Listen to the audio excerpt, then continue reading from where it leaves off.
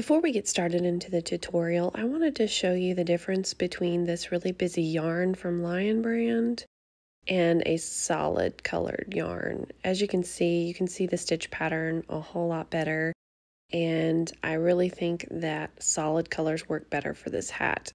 So I just wanted to let you know that when you are shopping for yarn. So I'm going to be using Yarn Bee Dream Supreme for this tutorial. I absolutely love this yarn. If you haven't tried it, you really need to try it. You should be able to get 2 of these hats out of one skein, and this is the color linen. And if you're trying to substitute, you need a size 6 super bulky weight that is comparable. I'm also going to be using a size 9mm hook.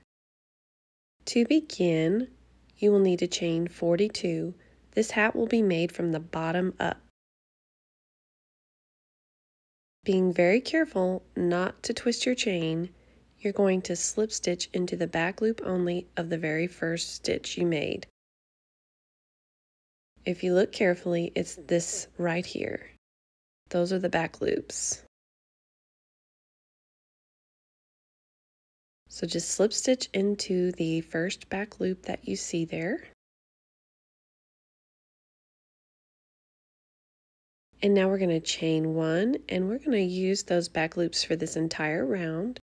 You're going to single crochet in each back loop around, and make sure that you still have 42 stitches at the end of this round. It's sometimes very easy to increase or decrease.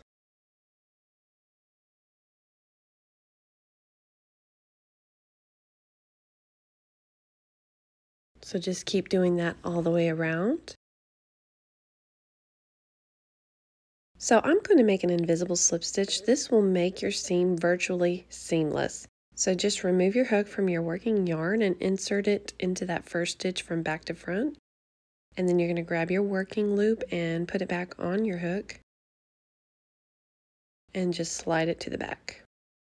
Tighten up your strand and keep going as usual. Now we're going to chain 1, and again we're going to be working in the back loops. That's those loops right here. This is the front loop, this is the back loop. We're going to single crochet in each stitch around in those back loops, and that's going to give us a nice ribbed edging in the front. We're going to be working into those remaining loops later, so be sure to follow it. You're just going to repeat that all the way around.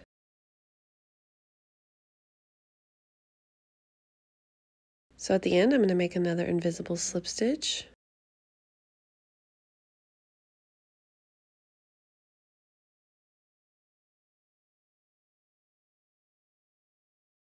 Tighten your working yarn and continue on. We're going to chain 1. Now, if you look, here is that ribbed edging that was left whenever we worked in the back loop only. We are actually going to be working into those loops. So we're going to single crochet in the first 2 stitches in the back loop only.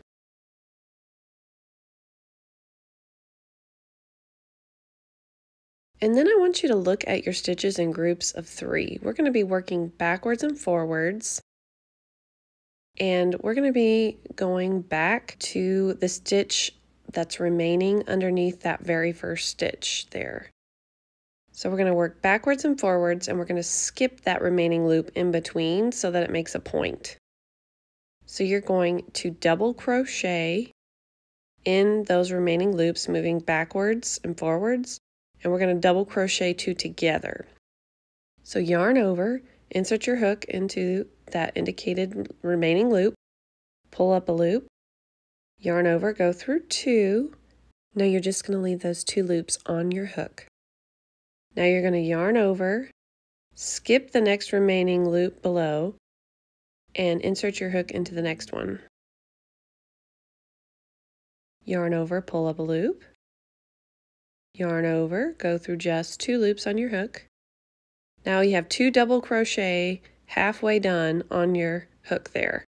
Yarn over and go through all 3 loops, and that is a double crochet 2 together. This gives us the look of post stitches without actually making post stitches. and that creates the point there when we put two doubles together. So since we made a stitch, we need to skip that stitch in the back or we're going to accidentally increase and your hat will be way too big. So skip that next stitch and we're going to single crochet in the back loops of the next two stitches.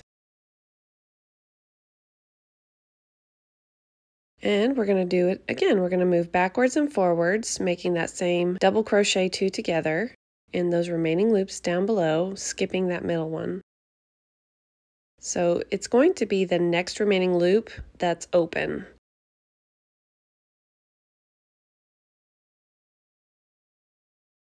Yarn over, insert your hook, and pull up a loop. Yarn over, go through just two. That's one double crochet halfway made. You're going to skip the next remaining loop. Yarn over, insert your hook into the next one. Pull up a loop. Yarn over, go through two. Now you have two double crochet halfway done on your hook. Yarn over, go through all three. So that gives us our point there. And we're going to skip the stitch in the back so that we don't accidentally increase. And we're going to just repeat this pattern all the way around. You're going to single crochet in the back loop of the next two stitches. And then you're going to double crochet two together, just like I showed you. In this loop and that loop, skipping that middle one. So you're just going to repeat this process all the way around the hat.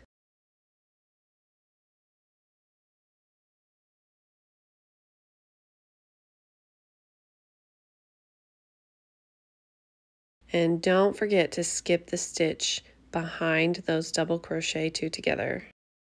So you're going to do two singles in the back loop only and a double crochet two together. Two singles in the back loop only, double crochet two together.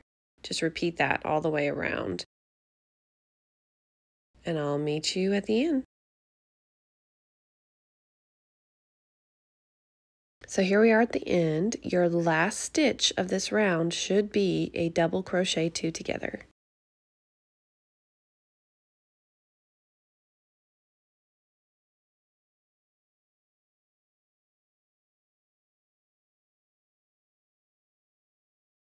And now, of course, you're going to skip that last stitch in the back, and we are going to make an invisible slip stitch. Again, this will make our seam virtually seamless, so you definitely want to try to do this, or your seam of your hat is going to show up. So now we're going to start the next round. You're going to chain one, and we're going to work in the back loops only again in this round, and you're just simply going to make one single crochet in every stitch around through the back loops only.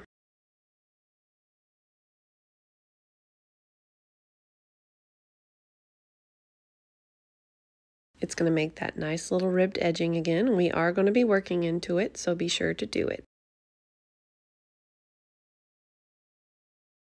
Now you're going to join with a regular slip stitch in the first two stitches. We really need to shift our work just slightly. So slip stitch in the first two stitches to get us where we need to go.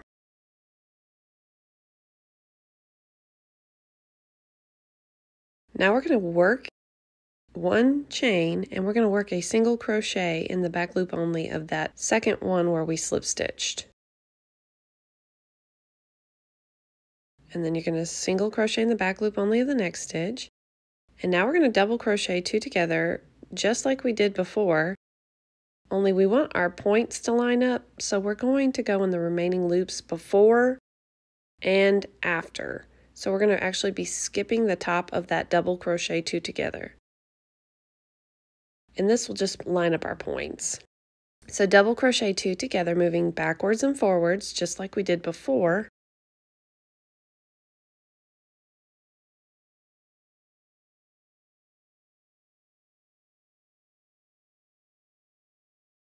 We're going to skip that next one and double crochet two together in that next one. Your points here should line up of your double crochet stitches. And then of course don't forget to skip the stitch in the back, single crochet in the back loop only of the next 2 stitches. Double crochet 2 together just like we did before, moving backwards and forwards around that double crochet 2 together below.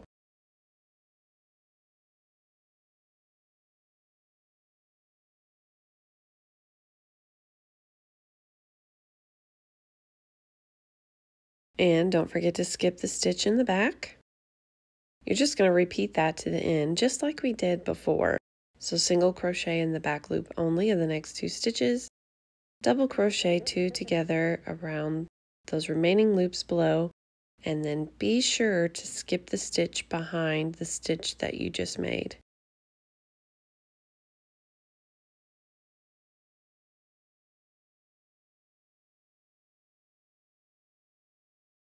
And that's what it should look like. So you're just going to have these points here lined up if you have it done correctly. So you're just going to repeat that all the way around, and I'll meet you at the end. So here we are at the end. I'm going to join with an invisible slip stitch in that first stitch.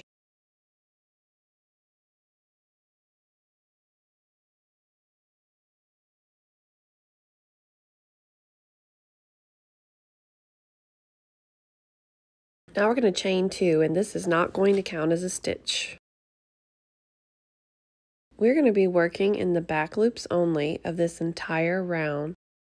Half double crochet in every stitch around in the back loop only.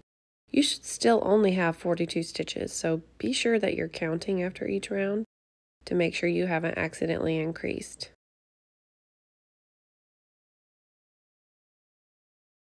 So just continue doing that all the way around. I'm going to join with an invisible slip stitch.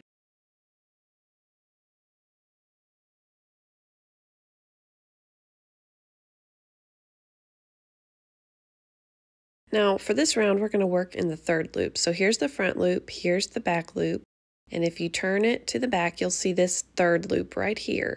It's actually parallel to the back loop. So that's where we're going to be working our stitches in this round, in that third loop in the back.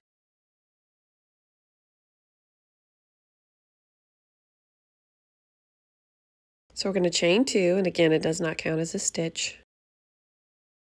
In the third loops, we're going to half double crochet 2 together. This is also known as a decrease.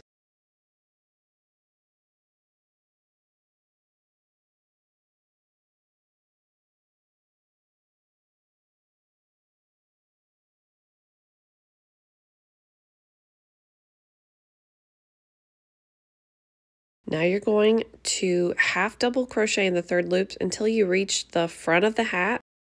So basically just the next 19 stitches or so.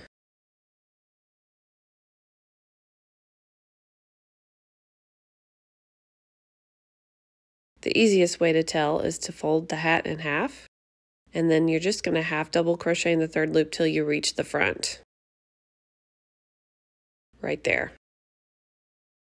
So here I am at the halfway point, just like I showed you. I've half double crocheted in the third loop till I reach the front, and now we're going to decrease one more time. So half double crochet 2 together in the third loops of the next 2 stitches. And then we're just going to half double crochet in the third loop to the end. So here we are at the end. I'm going to make an invisible slip stitch. You should have 40 half double crochet at the end of this round since we decreased twice.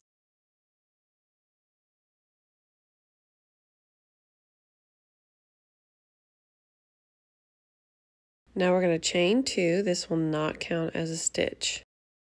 You're just going to half double crochet in the third loop of each stitch around.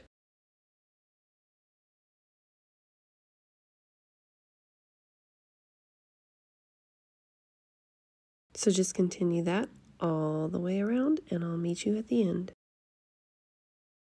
Now I'm going to join with a regular slip stitch. This is what it should be looking like, and I do recommend that you measure before we move on, because we're going to start decreasing after this round, and you want to make sure your hat will be big enough. So my width here is measuring 9.25 inches, and my length, which is the most important part of this before we start decreasing, your length should measure 4.5 inches. We're going to chain 2, it will not count as a stitch. Working in both loops, we're going to half double crochet in the first 3 stitches.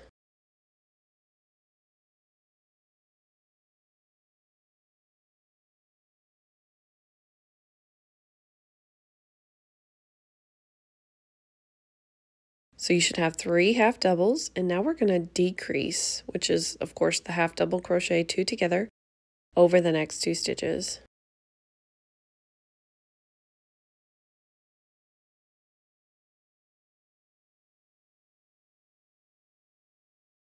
So you should have 3 half doubles and then a decrease.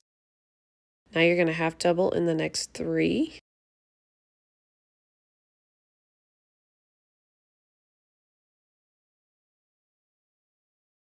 And then after you do your 3 half doubles, you should decrease over the next 2 stitches.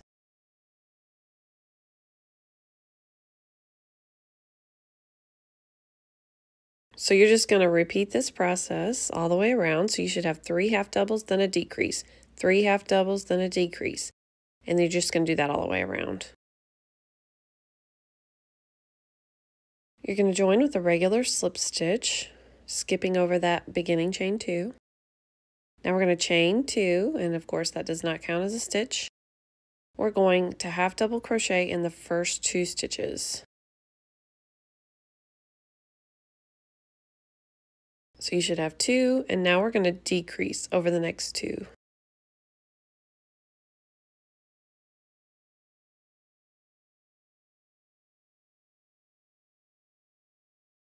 Half double crochet in the next 2 stitches.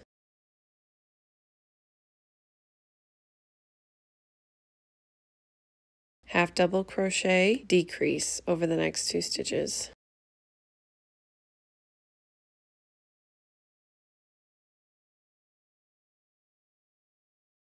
You're just going to keep repeating that process all the way to the end, decreasing in every 3rd stitch, and I'll meet you at the end. Here we are at the end. I'm going to skip over that chain 2 and slip stitch. Now we're going to chain 2. Again, that does not count as a stitch. Half double in that very first stitch, and then decrease over the next 2 stitches. Half double in the next stitch, and decrease.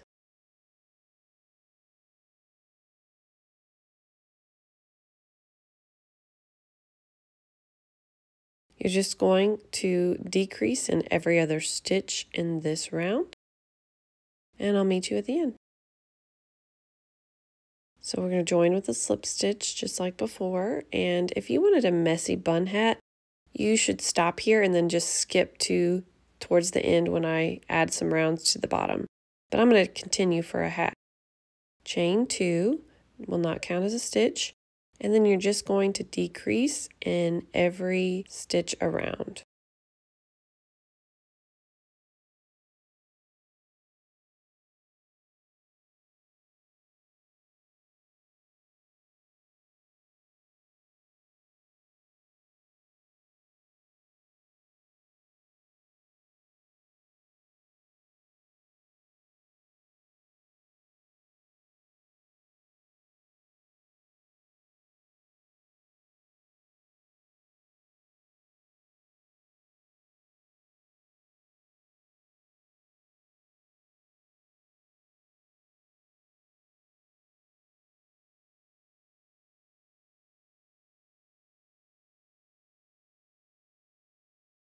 You're going to join with a slip stitch,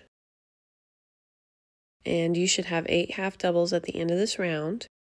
You're going to cut your yarn, leaving a long tail, and we're going to thread that tail onto a yarn needle, and we are just going to go through the front loops all the way around with our yarn needle. This is called whip stitching. So you're going to whip stitch in the front loops all the way around, And this will give us the ability to cinch the hat closed. So just pull tightly on the end of your yarn and cinch the hat shut. And then you're going to take your needle to the inside and knot off your tail. Now you could go ahead and weave in this tail, but I am actually going to be using this tail here for a pom-pom button that I put on the inside of the hat. And here's one that I've already done. I get these buttons from angieandbrit.com, and it has the care instructions engraved right on the button. And these pom-poms have elastic, and I just slide it through the top of the hat and wrap it around the button, and the customer knows they can take it off. So I'm going to save that for later, but I am going to weave in that other tail. Once you've woven in your tails, now you're going to measure. You will see that your hat is probably too short. Mine is about 7 inches, and I really want it to be between 8 and 9 inches, just so it will fit the average head.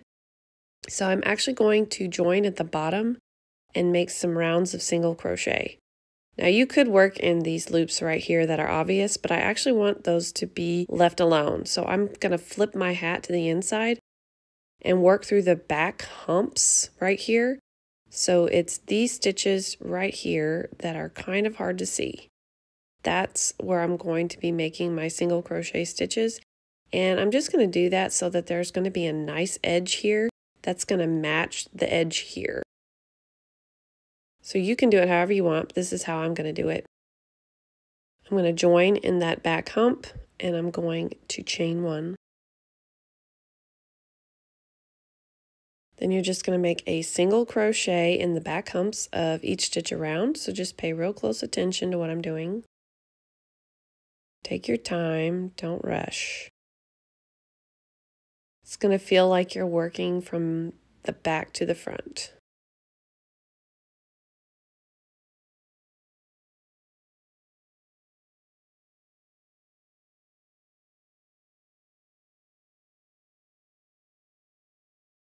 As you can see, it's leaving me a nice little ribbed edge that matches the one below. And you're just going to repeat this process all the way around, and I'll meet you at the end. So here's what it should be looking like. You should stop and measure right here in case your hat is long enough. Our tension may not be exactly the same. So mine measures about 7.5 inches, so I'm going to do one more round because I'd like it to be about 8 inches. So I'm going to do another round of single crochet, and I'm going to join with an invisible slip stitch to that first stitch.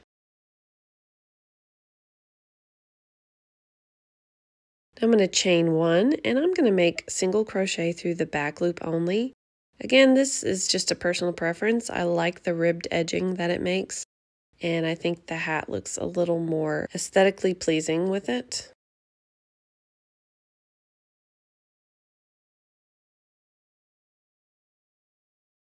So you're just going to repeat that all the way around. And here's what it should look like. I'm going to go ahead and cut my yarn.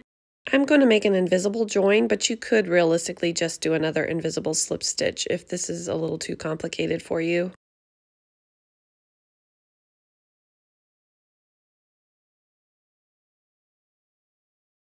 As you can see, it makes just a perfect ending there. So you're just, of course, going to weave in all of your tails, but I want to just show you right quick. You can barely see the seam of this hat because we used that invisible slip stitch. So it's definitely worth it. So go ahead and weave in all of your tails, and I'm going to measure it. It should measure about 8 inches or so, very close to it, and that's good.